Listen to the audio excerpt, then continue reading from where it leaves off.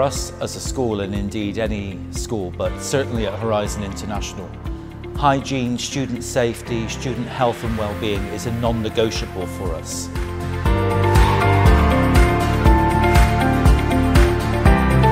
It was a very uncertain and anxious time because naturally we wanted our students to return to school, to be part of school life and that whole school experience. However, we wanted to make sure that we weren't rushing into a return.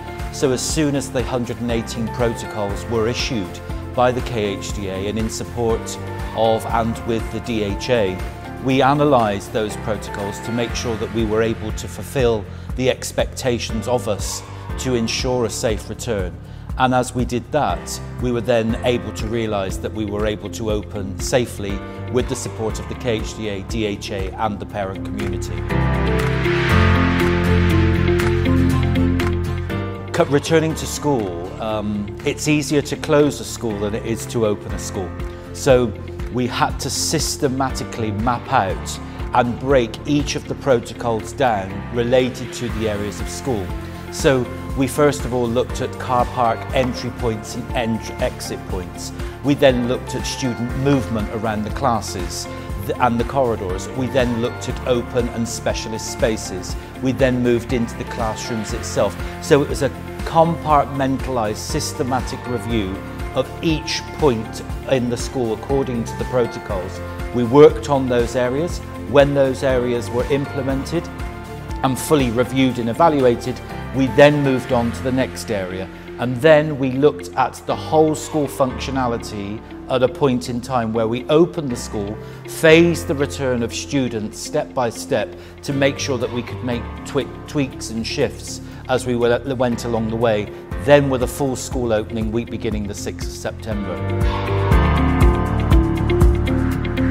It was very different because at each step of the way we had to think about physical distancing, social distancing, masks, hand hygiene and adopting the safest practices. We also had a limited number of students that were able to be in classrooms or spaces at any one time.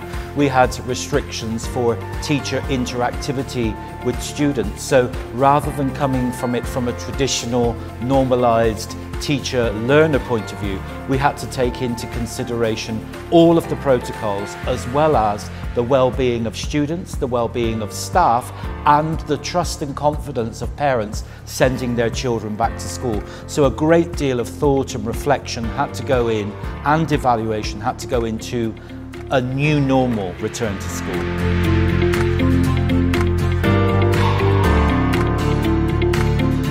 So school hygiene is really important, and having well over 1,000 children and 200 staff in the campus at any one point during the day, maintaining sanitation, maintaining students wearing masks, hand sanitizer, and all of those aspects remain a challenge, as well as parents and staff have different expectations of standards of cleanliness. So it's making sure that we meet the expectations of staff and the community in terms of maintaining a clean campus. Our building is also 10 years old. That's quite old in terms of Dubai, so we have the challenges of maintaining an oldish building and keeping that fresh, up to date with the highest possible standards of sanitisation. It's not like a new build.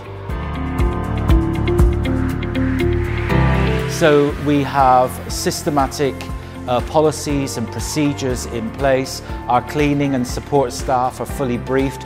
There are rotas, there are trainings. We have the help of our school nursing staff. We have brought in specialist chemicals that are approved by the DHA. We have introduced training to make sure that our cleaning and support staff are well versed in hygiene and infection and virus control measures. And then also as leaders of the school, we systematically throughout the day review the systems, processes and the cleaning rota. We've also increased the staffing ratios as well. So it's been a very positive relationship with Fine Hygiene that have consistently reached out to support us with face masks or advice as we begin to work through our return to school. They've always been there to support us and offered their help as part of community service, but also their professional advice and capacity has been appreciated as well.